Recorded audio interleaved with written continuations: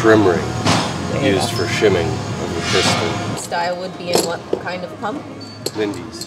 Linde pumps. Instead of having a hold down or a preload, it's got these brass bushings that sit inside of the shaft, and that is your shimming.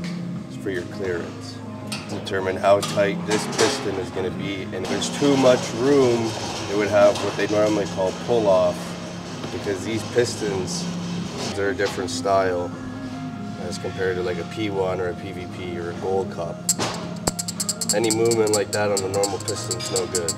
This brass ring is what the pull-off is kind of going off. Instead of having like the shoe. Yeah.